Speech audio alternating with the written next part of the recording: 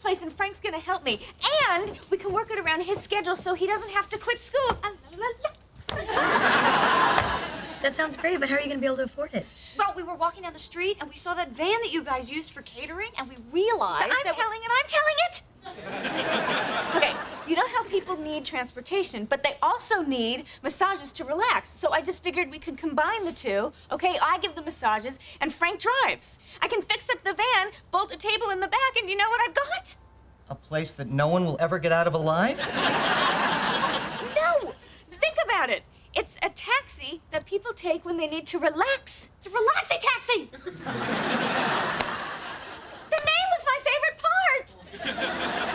Well, I came up with it! You did not! No! You came up with Relaxi cab! Well,